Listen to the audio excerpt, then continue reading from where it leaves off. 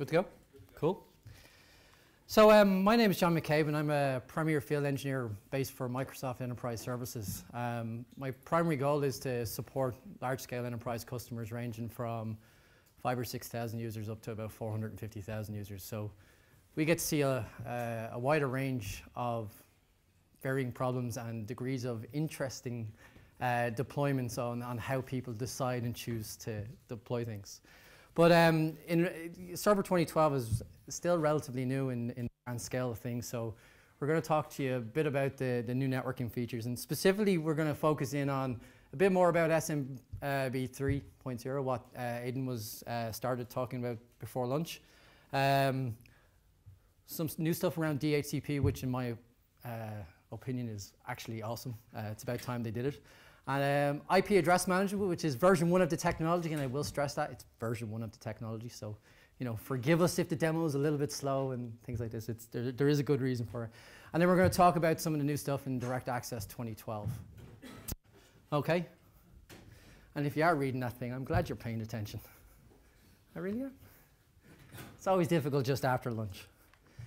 So first of all, we'll do a quick recap on what's new in terms of networking and what's updated in Server 2012, because they've made quite a serious investment in some of the features.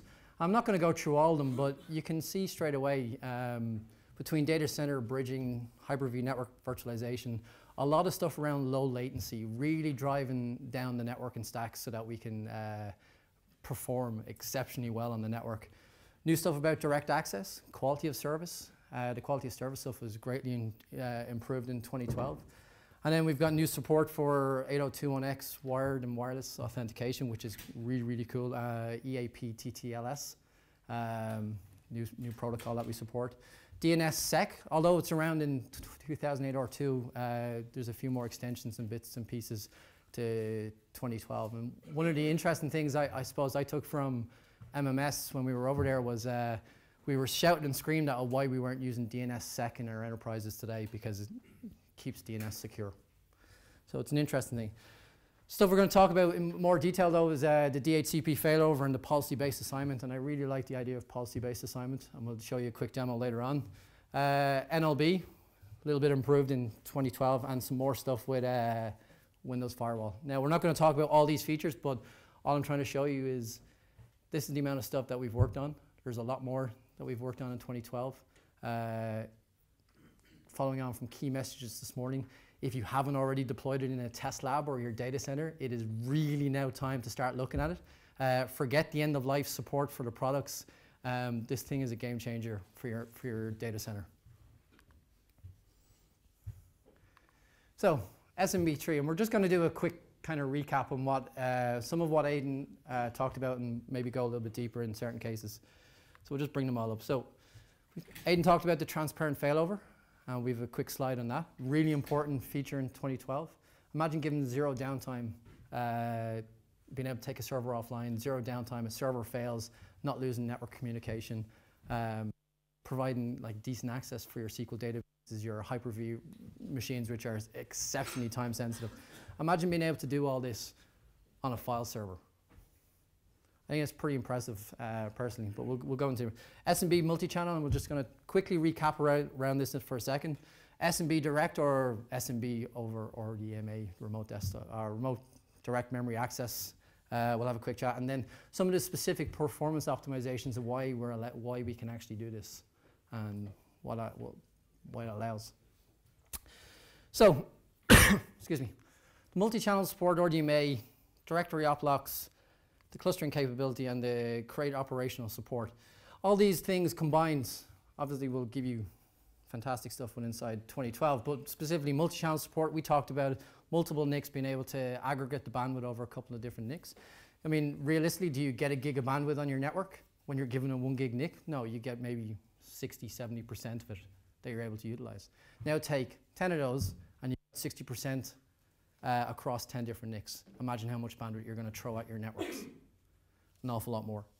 RDMA support, we have a slide that will go deeper into this, but specifically, as Aidan said, it's a memory-to-memory copy between the servers, bypassing all the lovely Windows OS layer and going directly to the hardware. Fantastically fast. Directory oplocks, so anyone who remembered interesting database applications, that opportunistic locking and how much fun it was caused when you had to support the application. We can now, specifically it was used for caching to help the file system along. Now we can actually take into account an entire directory rather than just a single file, giving greater performance.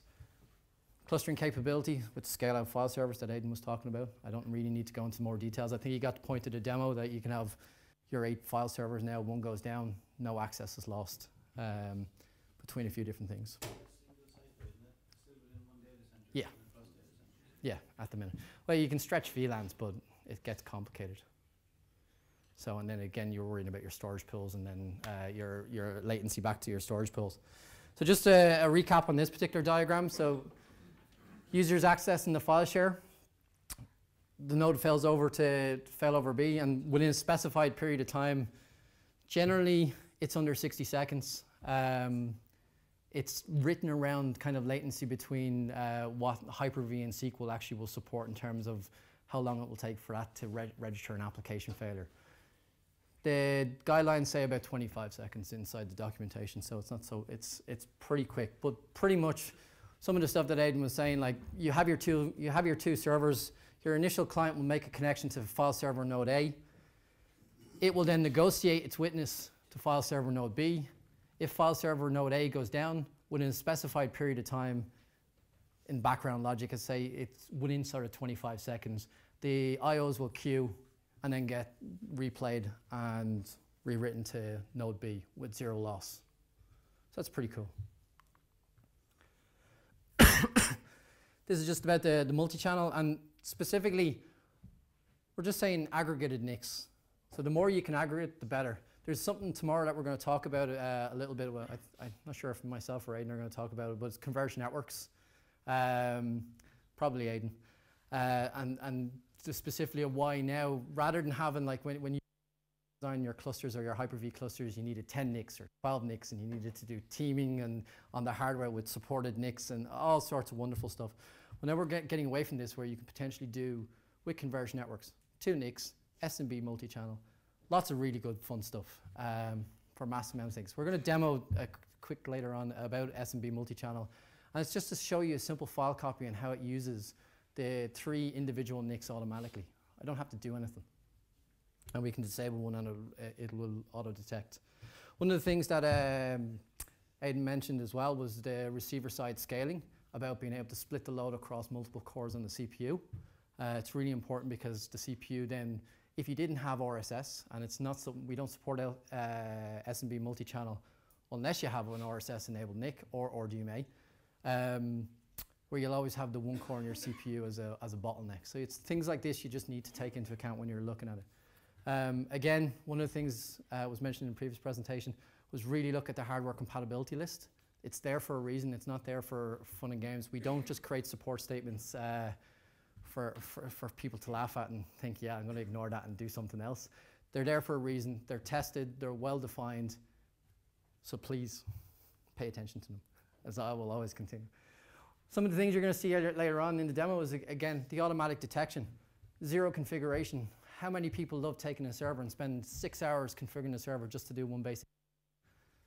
Yeah, that's my point. We don't like to configure. We want to take as much configuration away as possible. We don't want you to become rocket scientists just to be able to deploy a single feature. It doesn't make sense. So that's where we come with a lot of our automatic detection. Transparent recovery, fantastic. You don't need to do anything again. Even better. All going back to the financial argument that was used earlier on again.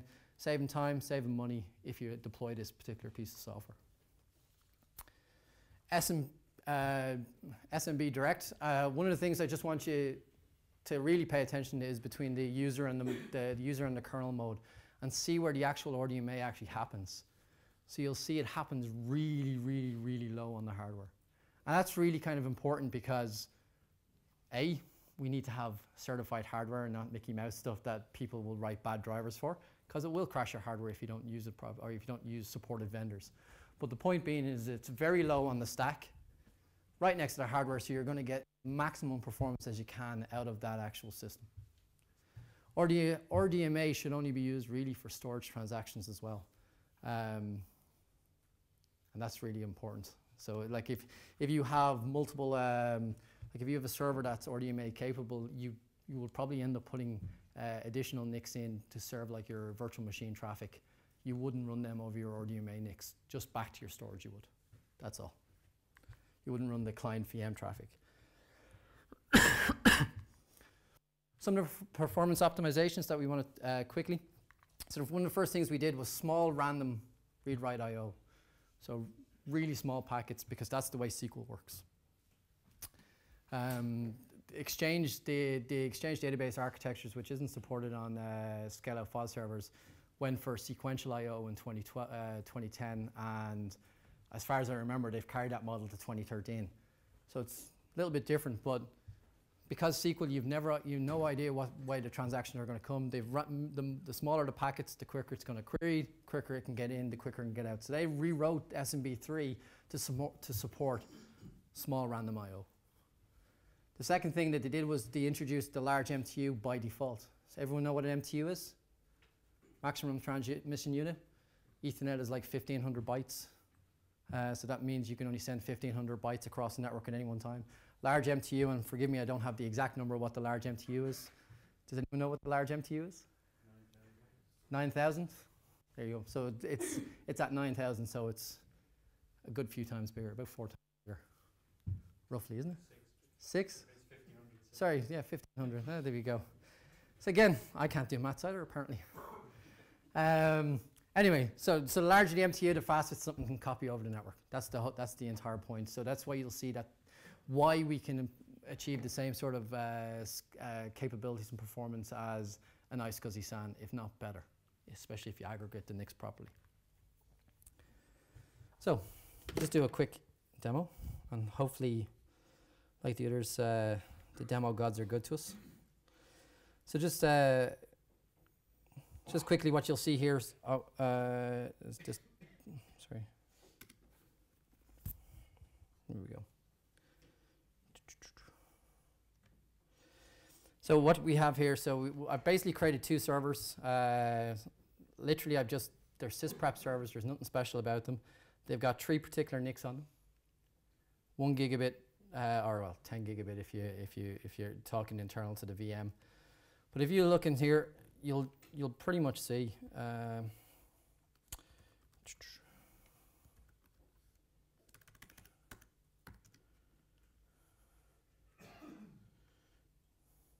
Network control panel details. So nothing specific, and if you go into the individual VMs, you'll actually notice or they're all DHCP configured. So absolutely a 0 configuration, the laziest possible setup I could come up with, right? Brutally honest. So they all have individual IPs, and just to prove that they actually do have individual IPs, we'll do this. So you see there, they're all issued from a DHCP server, nothing special. So quite literally, 15 minutes to spin up a sysprep VHD, couple of minutes to create a VM, couple of minutes to add a disk, or add the 3 NICs, and then power up the VM and join it to the domain. So absolutely 0. Now what we got here is we got a file share, and hopefully it's still there. But I don't even have a file share. I just literally have a single ISO image, 3 gig, that I'm going to copy across to the second file server. And what I'm going to do is, what I want you to do is pay attention to these particular 3 segments here. So the idea of multi-channel is that it will automatically, with 0 configuration, with 0 touching it, be able to throw and load balance across those 3 particular NICs, rather than just 1. So you're all familiar with the 1.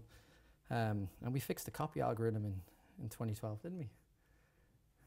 Well, it reports better than the infinite amount of time. So just, for example, I'll just copy over to FSO2. Nothing particularly special. I'll just copy it in here. So what you'll see straight away, it's not teamed, not anything special, but the NICs are being it's being load balanced across the 3 NICs straight away. 0 configuration. Cool? Useful feature in your data center? I hope so. If you decide to disable one of those NICs, if I'm quick enough,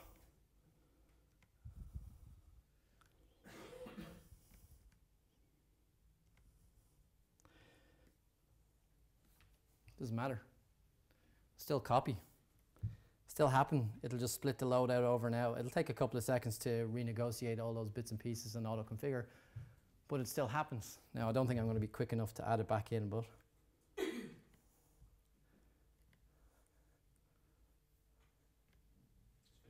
yeah, there you go. But it's still, you could see at the last second it started retrying to load balance out towards the 3NICs. So very simple, very powerful demo of what SMB multi-channel actually is. And as I say, 20 minutes, bar the migration of your file data, you can actually have an SMB file server up and running pretty damn quickly. Okay? Make sure I press the right button, otherwise I have to go through all of them again. Any questions on that? Does this require auto configuration, or if you statically assign your IPs, Oh, it still do. It'll find it once the IPs, like, so what happens between the initial setup of the actual SMB, there's a negotiation that goes on, and it will figure out whether it can actually do it between the servers. It's the same with the scale-out file servers. When it makes an initial connection, it'll figure out that there's a property set to say, I'm a scale-out file server, thank you very much, and away it connects. In regards to where you're sending the data to, does that have to have an equal number of NICs as the machine sending it? It'll just No, again, it'll all negotiate between the two servers and see what's capable. It has to be a Server 2012 host, or so it has to be Server 2012. Impressed? Smile then, it's good.